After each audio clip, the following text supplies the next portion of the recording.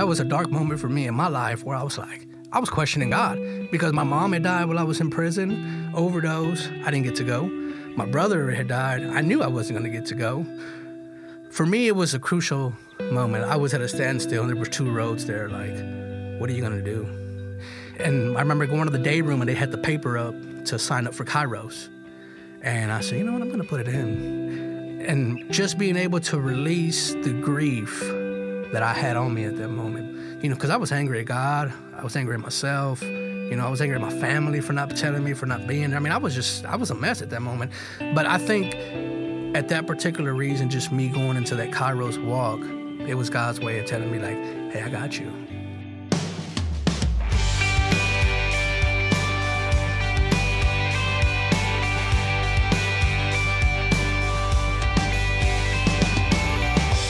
Hello, and welcome to More Than Sunday, a weekly podcast where we take a deeper dive into the stories, themes, and questions of our faith.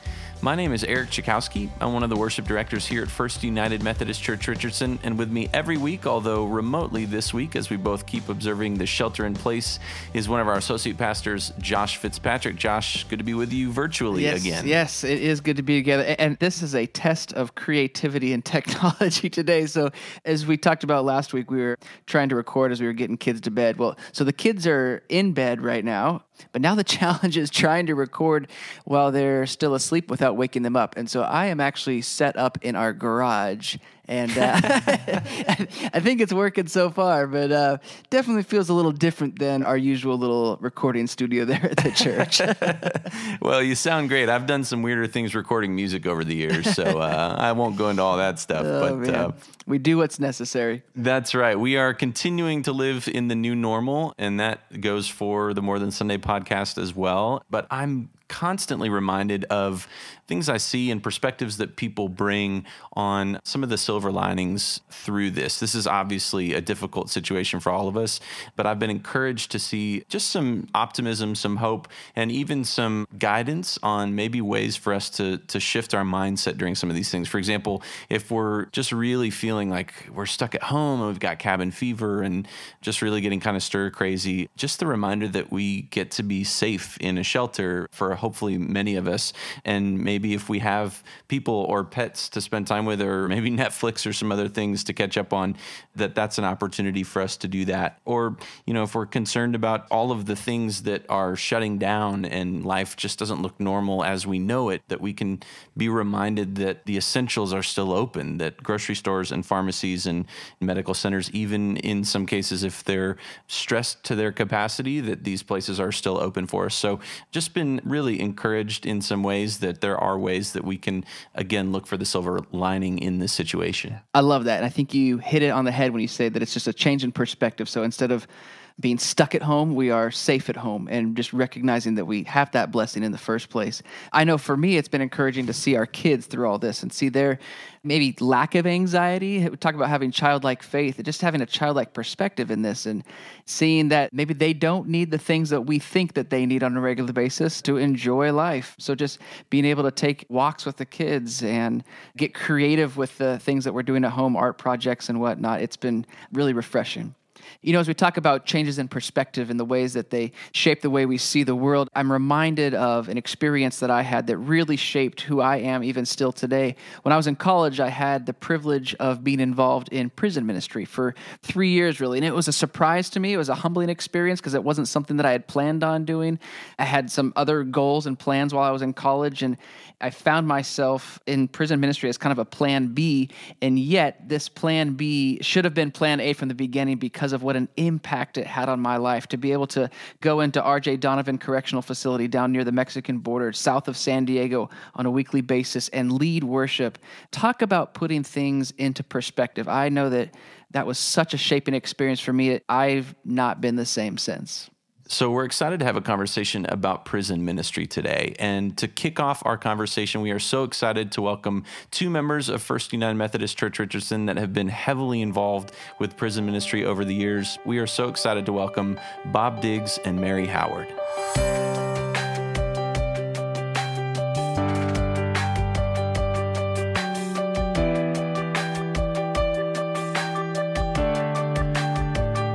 Well, today we are really excited for a conversation with two of our church members who are involved in prison ministry. We have Bob Diggs and Mary Howard. Welcome to the show today. Thank you. Thank you. So you've been members of our church here, First Methodist Richardson, for quite some time. Would you mind telling us just a little bit about your initial connection to the church?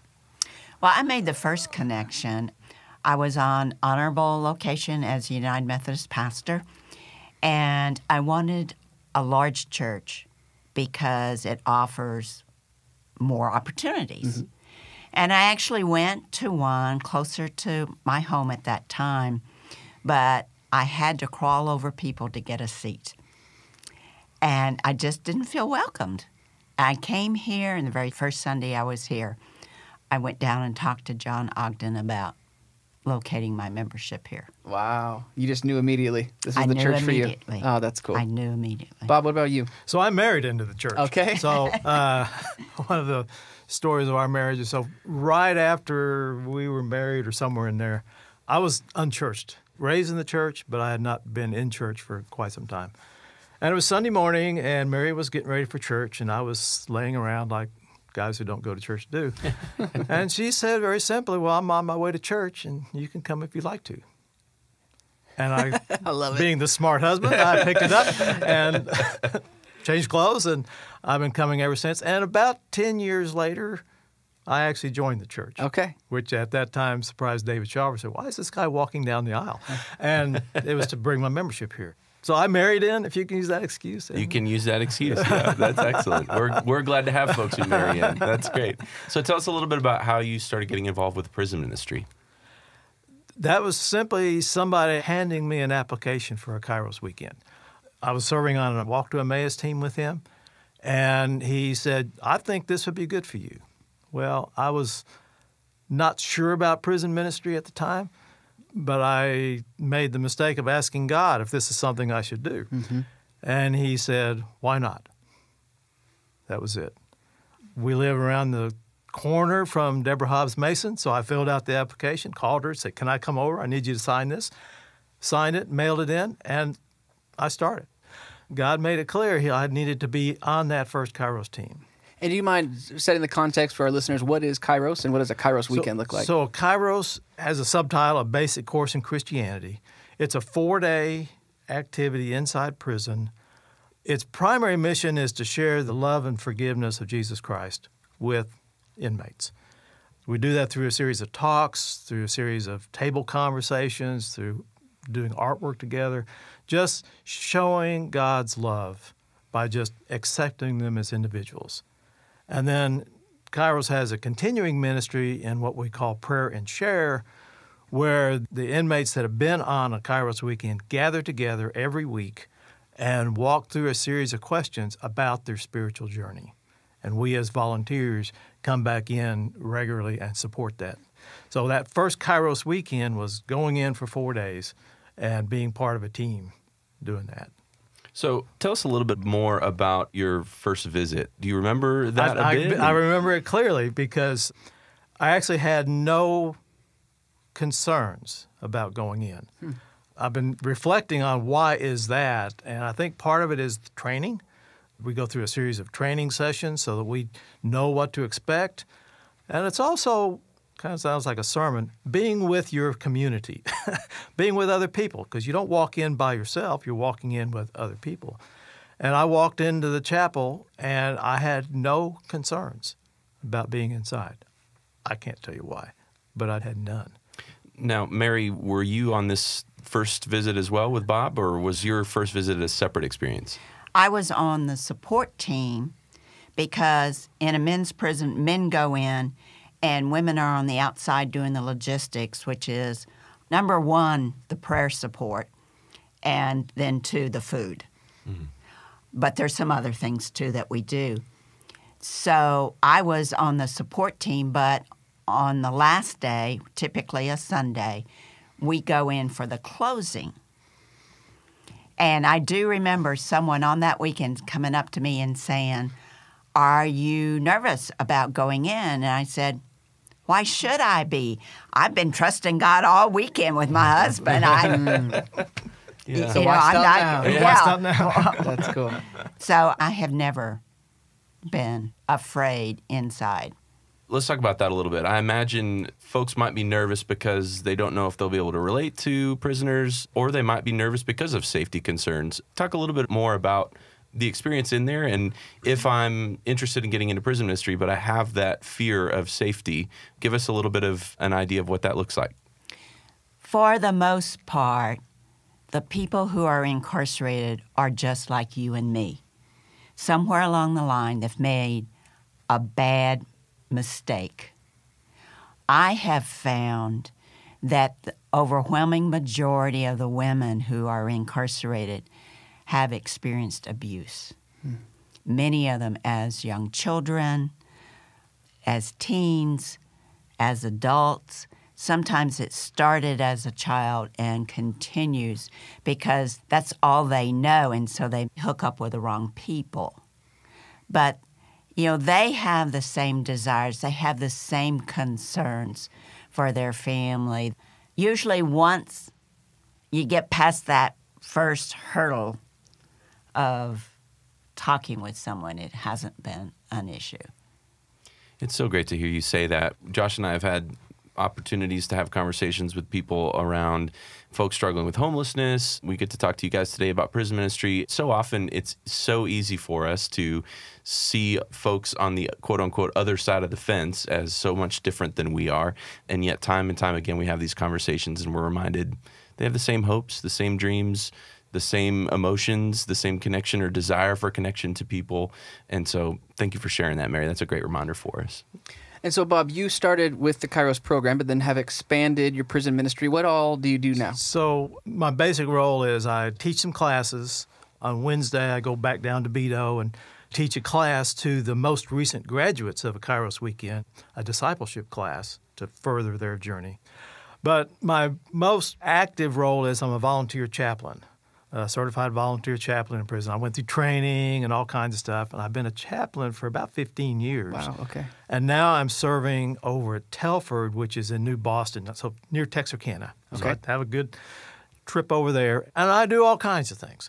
And when you talk about safety, so as a volunteer chaplain, I go to all parts of the prison. As a Kairos volunteer, you're kind of constrained. You go here and there. As a chaplain, you're going into all parts of it. I still have no fear about it. Yes, something could happen. But to me, there's not a downside. She's got the downside. No, seriously. I mean, the officers are there. They're there to protect other people. They're, protect inmates against themselves, protect staff and volunteers from themselves and from inmates. So I'm not concerned at all. I really have no concern. And I've been in a room with 200 inmates and no officer, and I don't worry about it. I know it's not up to me. My safety's not up to me. So I just turn it over. So the person concerned, it's if they could get past that and just turn it over, I think they'd be perfectly comfortable. Now, I imagine in all of the years y'all have been involved with prison ministry that you've got some memorable moments. Are there a moment or two that you'd be willing to share with us that have really stuck with you? The very first time I worked at Mountain View, I was assigned a woman as her sponsor. So I was the one to meet her and to kind of keep an eye out for her during the weekend. She came in, she could barely lift her head. She looked like she had just gotten out of bed, was obviously very depressed and very heavily medicated. She would only answer yes or no, no matter how you phrased the question. And I found out after the weekend that at her table family, she never said a word all weekend long. So part of our ministry is to go back and to help them form their prayer and share groups. So typically the Saturday after the weekend, we go back and teach them all about how to do the prayer and share. When she came in to that chapel, I almost did not recognize her. She was standing up straight. Her hair had been done. She had nicely pressed uniform on. She was smiling, and she was interacting. She was verbal. Wow. That's because on the weekend, we didn't push her. We didn't say, hey, if you're going to be in Kairos, you've got to do this or that. We simply loved her where she was. That was just the Holy Spirit working through the team. That is so cool. Thanks for sharing that, Mary. Bob, what about you? So probably some of my more memorable moments are as a chaplain. Mm-hmm. Because as a chaplain, we support everybody in whatever faith journey they want. And the interesting aspect of volunteers is probably 98% of the volunteers are Christian. So I find it interesting that Christians come in and they do things with inmates. As a volunteer chaplain, it's been really, really interesting to watch men in their faith journeys. And once in a while they ask you, why are you doing this? And then I get to share my faith. Mm-hmm. I had a clerk who was a Wiccan. And we had great conversations about our faiths. He about his Wiccan faith, me about Christianity. Just the dialogue of two kind of different faith groups. Just being honest with each other. He got out a couple of years ago. I don't know if he's converted to Christianity or if he's still practicing Wiccan. But just being able to help somebody in their faith journey and watch them grow, whatever it is really fun. It's really fun. And I would imagine as you're speaking with inmates, you're at a time in their life when I would imagine they're questioning the decisions they've made and in a vulnerable time to reshape their future. How do you begin to guide those conversations? What type of questions are you asking, or what does that conversation look like? So basically you ask questions about who they are. You get to know them. You get to understand their life journey, and as part of that, their faith journey. Again, as a chaplain, I can ask deeper questions than some volunteers are willing to do. I can challenge them. And as they kind of reveal where they're at, I can guide them. If I feel like they're leaning towards Christianity, I can talk Christianity. If I feel like they're leaning a different direction, I can talk to them a little bit about that faith group and just guide them into that. Not force them into it, but it's just like loving them where they are. It's loving them where they are. And that's what Christians do. We love people where they are. And if they want to be a Christian, great, But if not, great. And that's part of, I think, a way my faith journey has grown in that, probably 20 years ago, I was saying, well, I got to convert everybody to Christianity. I don't have that need, if I can use that word. I feel like whatever their journey is, that's what it ought to be. But it sounds like you have a lot of trust in the Holy Spirit in both of your explanations of yes. safety and in guiding the inmates. And so I love this approach that you meet people where they are and you let them explore their own journey. And it sounds to me like you trust God to do the rest. Correct. Absolutely. Yeah. I love it. So if I or some of our listeners were interested in getting involved in prison ministry, where's the first place to start? How do we take that step? Well, I'll start this and you can add to it. That there's a lot of different aspects to prison ministry. Not all of it is inside the walls. Prison ministry works with the inmates. It works with the inmates' families here on the outside. Mm-hmm. It works with victims of the crime. It works with staff inside prisons. And so part of it is, where would somebody be interested? Because they may just be interested in doing a correspondence thing. They can minister through letters. Or they may feel like they want to minister to families. Well, there's Kairos Outside, which is a ministry on the outside for women who have somebody incarcerated. Or they might be involved in, staff. Maybe I can do something for officers. They may be doing breakfast or some kind of thing for officer appreciation. Or they might want to go on the inside. And we take people inside through letters, through prayers, through money, through their bodies. Mm-hmm. There's a whole wide spectrum of being in prison ministry, whether you're inside or outside. And so part of it is exploring comfort level, but I try to push that because, like I say, you will be okay on the inside. You will be okay. And some of it is try it once. There's also the opportunity, there's the closing that I referred to. If you're 18 or older, you can apply to go to a closing. And that's when the inmates get up and have the opportunity to share what the weekend has meant to them. And you can hear some powerful stories that way, and you say, maybe I want to be a part of that. So that might be a good first step. Yes. Visit the closing of a Kairos weekend. Yes. Okay. Yes. Okay. Well, hey, this has been super informative, and I appreciate your willingness to share with us. So we do have one last question, though, that we ask everybody on the podcast, and we'll ask both of you. At this point in your life, what is one thing that you wish someone would have told you? Well, mine doesn't really relate to prison ministry. And that's okay. And I'm still waiting for someone to tell me. And that is, how do you lovingly care for an aging parent? Are you in the middle of it right now? Yes. Yes, It's a tough journey. it is. They didn't come with a manual. Kids didn't come with a manual, and then at the Parents- other end of the journey, parents don't either. Yeah. They didn't come with a manual. You need to visit MissyBuchanan.com. I have read some of her And books. she's got some great resources. Yeah. So for me, I'll stick to the prison thing. I wish somebody would have warned me that it's a boundless opportunity, that whatever your passion is, if you really stick with your passion, you don't know where it's going to go. 20 plus years ago, started Kairos. It was fun, great, very fulfilling.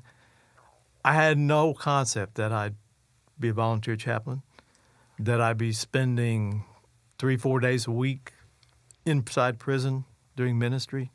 I mean, it's almost a full-time job without a full-time job. Yeah.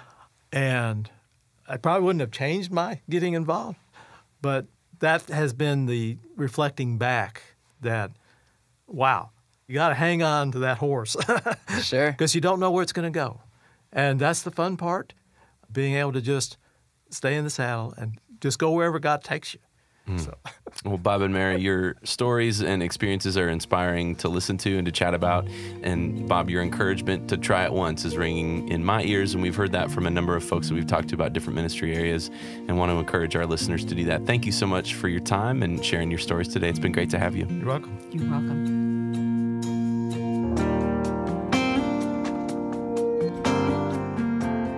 I just love the way that Bob and Mary talk about the leading of the Spirit, leading them into prison ministry in the first place, but then also seeing how much they are led by the Spirit in the conversations they have, in their presence with the inmates. It's really inspiring to see how sensitive they are to God's leading. It is so good to hear Bob and Mary's experiences and their willingness to share those. We've got a unique opportunity now to have a conversation actually with a former inmate that Bob specifically has worked really closely with. So we're going to continue talking with Bob, but Mary's going to shift over, and we're really excited to welcome to the podcast Albert Reyna. We're really excited for the second half of today's episode as we've had Albert Reyna in the studio with us today. Now, Albert is a former inmate that Bob had worked with at Beto, and so we've done some seat shuffling here, and Albert has taken Mary's seat, and Bob's still here at a microphone. And so, Albert, just welcome to the podcast today. Thank you. Glad to be here. Now, we'd like to set some context usually for our listeners, and we're really excited to hear your story and, again, appreciate you being here. Would you mind telling us a little bit about your journey and what brought you to prison in the first place? Well, I grew up in Houston, south side of Houston, and my mom was a prostitute/heroin addict. I grew up with my grandparents who were alcoholics. I had 8 sisters and 2 brothers, all got different dads. So I grew up just in a house where my grandparents didn't tell me they loved me. My grandpa didn't teach me the responsibilities of what a man is or what a man does, any of that. And so when I turned 13 years old, joined the street gangs in my neighborhood, and I never looked back. In 2015, I was released from prison, and this is the longest I've ever been out of any institution since I was 13 years old. Wow. Walking with Christ and going to church, and so it's excited. I do have a wife. I have 3 kids now, and so I'm just very blessed. Wow. So what was it that made you first sort of convicted to go check out a Kairos experience? Well, I was already a believer. I was on the faith-based wing on Beto. It's E-wing, the faith-based wing. And, everybody puts in for it. And like I said, it's kind of like a trap is the way I see it, because they kind of bait you in with the food. So people are like, they're going in just for the food, but little do they know. That they're going to find Jesus. Yeah. And so We do that a lot too. I was like, I'm a believer already. I don't need to put in for Kairos. I'm good. But on the flip side of that, I was seeing people come back from Kairos with this glow, with this excitement, and just like I was seeing the transformation, and, curiosity killed the cat. And so I was like, man, but I felt like I don't want to take a spot of somebody who really needs it, because I'm already a Christian. You know what I mean? So that was like always my thought process there. And then one day I was going to dump my tray. I was in a chow hall. You have about 300 men in the chow hall at one time, and I was putting my tray in the scullery, and one of my neighborhood friends had come up to me, and he said, hey, I'm sorry to hear about your brother. And I said, what? He said, your brother, he passed away. Well, I had no clue. So I'm like, really? Because when I was in prison, it was like I was dead to my family. I mean, I don't get letters, I don't get visits, I don't get nothing. And so that was how I found out that my brother died. So I run back to my cell, I write my sister a letter. I said, did he die? What's going on? Or is this what we mean? So about a week later, she wrote me back, and when I was opening the letter, the obituary fell out, and sure enough, he overdosed. And I remember for me, like that was a dark moment for me in my life, where I was like, I was questioning God, because my mom had died while I was in prison, overdose. I didn't get to go. My brother had died. I knew I wasn't going to get to go. I mean, if they didn't let me go to my mom, they're not going to let me go to my brothers. And so for me, it was a crucial moment. I was at a standstill, and there were two roads there. Like, what are you going to do? And I remember going to the day room, and they had the paper up to sign up for Kairos. And I said, you know what, I'm going to put it in. And so I just slipped it in. And you know what, my first try, I got in. And you got some people who have been trying to get in Kairos for 10 years, 5 years, and for some reason, Kairos, a Latin word, it stands for God's timing. It's what Kairos stands for. And I made it in on my first try. And like I said, it wasn't about the food, but you know what? Just being able to release the grief that I had on me at that moment. Because I was angry at God. I was angry at myself. I was angry at my family for not telling me, for not being there. I mean, I was a mess at that moment. But I think at that particular reason, just me going into that Kairos walk, it was God's way of telling me, like, hey, I got you. One little note, Sobito's a 3,500-man prison. When the poster goes up for Kairos, we usually get about 400 applications for 42 slots. Oh, wow. So you got a lot of competition, and it's really a Holy Spirit thing. Who is the 42? That's a different process someday. So for him to be chosen meant God needed him on the weekend. And is that number limited just because of number of people involved with Kairos? 42 is the model. Okay. 7 tables of 6 inmates and 3 team members. So that's about the most you can do because of all the logistics that happen during the week. And I think they try to spread it out, like 6 Hispanics, 6 whites, 6 blacks, 6 other. They try to keep it, where it's balanced. Yeah, so that way there's no complaining or anything like that. Yeah. And so you had this incredible weekend, and then as Mary previously explained, you come back from a Kairos weekend, and you're part of a prayer and share. Prayer and share. Now, did you join a prayer and share Yeah, group? so you go every Saturday morning. Okay. You'll get a lay-in if you want to go. Now, if you don't want to go, you don't have to go. But if you miss 2, you won't get a lay-in anymore. Lay-in is like a pass to come out and go to the chapel down there. And I did. I continued to go for the rest of the time that I was there. And just a couple of key things that I wanted to cover, like y'all were saying about joining. If you went down there and you just stood there and didn't say a word to nobody, I mean, not a word, you just went down there and was like quiet, like just looking, you would get probably about 10 or 15 inmates that would come thank you for even taking the time out of your day, because they may not have got a visit in 20 years. And just for you to take the time out of your day to show up, even though you didn't say nothing, they will be that much grateful that you even went down there.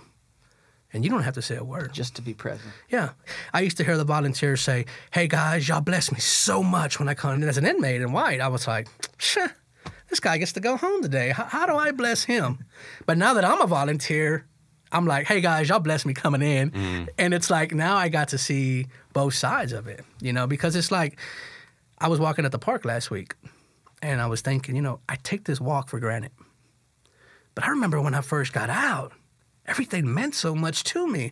I was happy to go to the store. I was happy to put gas in my car. I was happy to walk at the park. But now that I've been out 5 years, it's so easy to get just, leveled out, planed out, and just be like, I'm just at the park. It's nothing. But it was like God was telling me, like, don't forget where you came from. Don't forget that. Like, be grateful for what you have, because it's so easy to get in a slump and, just find anything to complain about. But God was like, this walk in the park is nice. Yeah. Like, I remember when I was in a cell and I was wishing I was at a park walking, and so don't take it for granted. So tell us about the first time that you met Bob. I remember Bob going in on the walk, but I think the most memorable time that I remember Bob was he sat in one of my prayer and share groups. And like I said, when I go back and I go in my groups, it's like I don't even really have to say anything. These guys are ministering to me. They're filling me up. You know what I mean? It's not so much about me going down there trying to make a point or trying to say I'm in regular clothes and you're in white, so you're going to listen to me. That's not really what it's about, But Bob was always up there. He's always smiling as usual, and just encouraging us down there, and that's what it's all about. But I did want to elaborate a little bit on what she was saying about the closing. In my walk, when I was in White still, the Islams down there, they don't have preachers that come down there like the Christians. They run their own. And there was a guy there, he might remember, his name was Hearn. I don't remember his first name, but his last name was Hearn. And he was about 6'5", and the whole time in the walk down there, the 4 days, he never ate. Like, he didn't eat the food. I think it might have been during Ramadan. That might have been one of the years. Well, we thought that. And I remember everybody was like, this guy's not eating. What's going on? Because they have homemade pie, at the time it was homemade cookies. Yeah. Everything's homemade, okay? And this guy wasn't eating. So at the closing, the 42 individuals get to go up there and tell what they learned that weekend, what they're taking back with them. They get to just share their experience. So Mr. Hearn gets up there, and he says, I didn't come down here for the food, he said. And this guy's probably about 60, 70 years old. He said, I've been Islamic my whole life. And he said, my whole purpose of coming to this walk was to convert everybody to Islam. And he said, after being here 4 days and experienced the love that y'all poured in me, I am now a follower of Jesus Christ. No. And when I tell you that chapel, I've never felt the ground rattle to this day. Wow. But when I tell you everybody stood up and started screaming and clapping and just praising, because you have the people that come in for the closing, they're on one side, and then you have all the inmates in white on the other side with the volunteers. And when I tell you both were like on one accord just praising God, it was something that I'll never forget. And I still give that testimony today to everybody. And that happened in 2009. But just the Kairos, the love that you experienced down there with people like Bob and I that come down there now and volunteer and just give our time back to them and let them know that they're not alone. Because being in prison, you do feel alone. No matter what kind of mask you got on, whether you're in a gang or, when I was in there, I had these gang members come, hey, man, can you pray for my mom at night? Coming like Nicodemus, just, they didn't want their friends to see them, come ask me to pray for them. But like she said, everybody's hurting. And I do believe everything goes back to your childhood. Like she was saying, everything. I tell the people that all the time, you're not responsible to what happened to you as a child, but you are responsible to how you react to what happened to you as a child. I can always point back to my childhood, but one of the things they do in Kairos, Bob here can testify, is that they give you this rice paper and they have you write down with a red pen people that you want to forgive. And then when you throw it in the water, it dissolves. And you're saying that you forgive whoever. Now, I'm not going to go to Bob and say, hey, who do you got down there or anything like that. This is personal. This is a real critical, crucial moment for you in Kairos. And, I was sexually molested as a child. I was, mentally, physically, verbally abused. And so, after you're verbally abused as a little kid, you start believing that you're really stupid. After people are telling you that for so long, you're dumb, you're stupid, you're not going to be a nobody, you start acting like that. You start acting stupid, you start acting dumb, you start thinking you're a nobody. And I remember writing down on the paper all my family members, and I threw it in, and I was crying. But so I got out, and my family's in Houston, and my grandma passed away probably about 1.5 years after I was out. I got to see my grandma one time, and then she passed away 2 months later. And I remember for the whole 10 years that I was in prison, I was saying, God, let me see my grandma one more time. Please don't let her pass while I'm in it. I saw her one time. And I thought, what if I would have said 10 more times? Or, just the thought was there. Well, a year later after my grandma passed, my wife is from Oklahoma. And she loves Galveston and Houston. I'm sick of it. I'm from Houston. I've been to Galveston and got stung by many jellyfish. It's nothing to me. So we're going down there, and she says, hey, doesn't your grandpa live around here somewhere? And I said, yeah, he lives right up there on the next exit. And she said, let's go visit him. And I said, no, he's all right. See, it's easy to walk around and say, I forgave that person, or I have nothing against him. But it's easy to put that in the closet. It's easy to sweep that under the carpet and put a smile on your face and act like it's not there. But little did I know that I was still mad at him, that I still had bitterness towards him. But I was supposed to be this Christian, so I was covering it up like I wasn't mad at him. And she said, man, let's go visit him. So we went down there and we visited him, and he had lost like 100 pounds. He had a stroke a couple years ago. He was on a walker, and he just looked horrible. And my wife said, hey, let's take him back up there with us to Dallas. She had brought me outside, and I said, no. I said, he'll be all right. We'll just go buy him some groceries and fill his refrigerator up. And then she hit me with but you're supposed to be this Christian, right? Mm-hmm. And I'm like, Jesus. Why? So when I go back in, I'm like, hey, you want to go with us to Dallas? And before I can even finish saying that, he was ready to head into the door, with his walker, and he was ready, and he jumped in the front seat, and he was buckled up, and he was smiling. And I was like, okay, I don't know where this is going. I'm like, but let's do it. So we get in there. I'm like, hey, man, 1 week, man. I'm bringing you back next Saturday, so just 1 week down there. So we go down there. Well, that was like in, I think, 2016 or 17. That was when that hurricane hit Houston, and his house got submerged underwater. Mm. And I believe he would have died. He was already handicapped. So he ended up moving in with us. So I got him going to church with me, and, he was always claiming he was Catholic and this and that. So I got him going to church, and, he had been drinking my whole life. He had been drinking since he was 16. He was 80 years old. Now, when he moved in with me, he was drinking about 16 beers a day. Well, it had got all the way down to where he was drinking one a day. And I was taking him to church and all that. And one day, I finally got the courage, and he was sitting at my kitchen table, and I sat down, and I said, hey, man, I want to ask you a question. I said, you don't have to answer. I said, it's cool. I said, but I just want to know one thing. I told him, and I don't mean this in no ill will. I don't mean this trying to be, vengeance or nothing like that with you. I said, but why did you do them things to me when I was little? I said, I just need to know, man. I said, but if you don't want to answer, it's okay. I just need some closure, man. Because I was mad at him. And he looked at me with tears in his eyes, and he said, that's what my dad did to me when I was little. How could he give me something that he didn't have? So it all made sense in my mind. My wife taught me to tie a tie on my wedding. My wife taught me how to change the oil to the car. My wife is from the country, in Oklahoma. She grew up on the farm. He didn't teach me any of this. But how can he teach me something that he didn't know? And here I was mad at him. So he asked me to forgive him. I asked him to forgive me.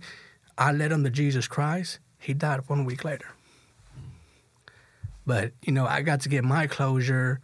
I got to, just squash it all between me and him. And so it was just all on God's time. And, and like I said, I think for the Kairos when I was in prison at that crucial why in my life, it was either go this way or that way. And what are you going to do? And I think Kairos had really at that moment, it saved my walk. It really did. Albert, we're kind of speechless because you can just see in your words that you have had the courage to let God guide your steps. And we thank you for being open and honest and sharing your story with us. It's incredible to see the power of the Holy Spirit and how your journey has gone the way that it has and the way that you've been open to the leading of the Holy Spirit in your life. Thank you so much for sharing that with us today. So you've had this experience with Kairos, this why in the road. You decide to go the way of Christ, and obviously your outcome is different than it would have been had you taken the other path. And now that you're on the outside, you find yourself giving back. And so how often are you going back, and what does that look like at this point? Well, when I first got out, You have to wait 2 years before you can go back Okay. in. I was still on parole, so my parole officer had to write a letterhead to Huntsville saying he's been complying, he's passed all drug tests, I agree he should go back in, because you build a chemistry with your parole officer. And for me, if you come in contact with me, you're hearing about God. I mean, there's just no ifs and buts about it. You're going to hear something. And so, it's quite obvious. And so I went back in there, and then we had a summer retreat. We do a fall retreat, Christmas retreat. We do different retreats during the year that we go back in. And I gave my testimony about something that had happened while I was out here. And this other ministry was there, Real Life Ministries, and they ran up to me and they go, "Hey, man, you ever thought about doing prison ministry?" And I said, "Yeah, I really believe that's my calling." They said, "Look no further." And so this ministry took me to Telford, Ferguson. We went to the Hobby Unit, Beto, Cofield, Michael Unit. I started going to all these different units. I started going to 7 different units. And then I came home one day and my wife asked me for a divorce. She said, You're spending more time in prison than at home with us. I don't need you if it's like that." And, it's just like the devil is so crafty, and he's like so cunning that you think you're doing the right thing. And it's like the prison ministry became a second relationship to me. And I put my family on hold because I felt it was the right thing to do. And so I cut them all out. Just like on the drop of a hat, I was like, I'm done. I'm not doing nothing. And so I ended up finding me a mentor. And he said, "Look, just take a break. Prison ministry is always going to be there. Just focus on your family right now. They should be before the prison ministry." And so I waited for about 6 months until my wife finally said, "Hey, you can go ahead and go back if you want." And so I just stuck with the Kairos. So I was doing Kairos, and then I was doing Friday nights on Beto. And then I kind of just didn't feel peace about it anymore. So I'm like, I'm just going to stick to Kairos. Like, I know Kairos is legit. So I'm trying to balance everything out in my life, with work and my family and doing little prison ministry. And then, it's because my kids are growing. And I was coaching both of my daughter's soccer teams. They're 5 and 7. And so that was a handful, something that I did not expect. Yeah, and so just trying to balance it all out. That's so beautiful, Albert. Just to hear all of the ways that you've been blessing folks and that God's been blessing you in your life, and you truly are a walking testimony of the redemptive power of Jesus, and it's so beautiful to hear those stories. You heard us earlier ask both Bob and Mary this question, but we'd love to ask you this question now. Up to this point in your life, what is one thing that you wish someone would have told you? I got to cheat. Yeah, you got time to think about this. But I think, as a kid, I wish that somebody would have told me that they loved me and that I was somebody and that I can be whatever I, put my mind to, because that wasn't what I heard as a kid. And I think I saw too much as a kid, and for me, doing the things that I did, it was the norm to me because that was the kind of neighborhood I grew up in, until I went to prison was the best thing that ever happened to me. Prison saved my life. And I look back sometimes and I'm like, had I not gone to prison, I probably wouldn't be where I'm at today. And I don't believe in chance. I don't believe in luck. I don't believe in coincidence. I believe that the day that I came into contact with God, it was like God set me up. I just really wish that somebody would have told me that. One of the things I love about your story is the way that you talk about your walk in the park and not taking that for granted now that you're on the outside and wishing that someone would have told you, "I love you." And the whole story about your grandfather saying, "Well, that's what I received." And you could be full of bitterness, but yet you're choosing to be that cycle breaker and to live your life in a new way because of what you've learned and because of the way that the Holy Spirit has worked through your life. So, Albert, thank you so much for being on the podcast today. We really appreciate your vulnerability with us and your honesty. Thank you for being here. Thank you. It was an honor to be here.